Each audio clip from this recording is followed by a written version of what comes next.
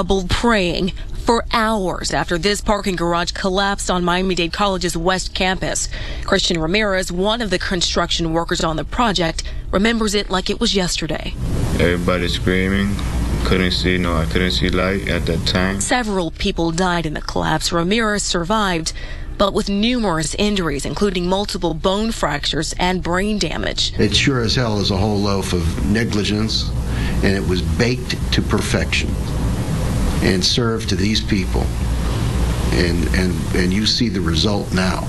Ramirez's lawyers say that construction companies and their contractors were to blame, and now the Occupational Safety and Health Administration is backing them up. 5 companies have now been cited with a serious violation and fined thousands of dollars. Ramirez's lawyers believe these citations are only the beginning. That they were putting up too many columns per day too fast. They were trying to get to a deadline faster than they could.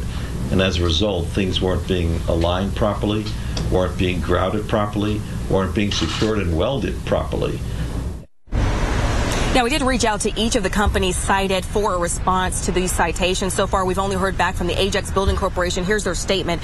The OSHA review of the October 2012 construction accident is still underway. Ajax continues to actively cooperate with OSHA in its review through the informal conference process. And out of respect for that process, we will reserve any comment until the review is concluded. Now, OSHA's final report is expected to be complete in 2 weeks. Reporting live from Coral Gables, Summer Knowles, CBS 4 News.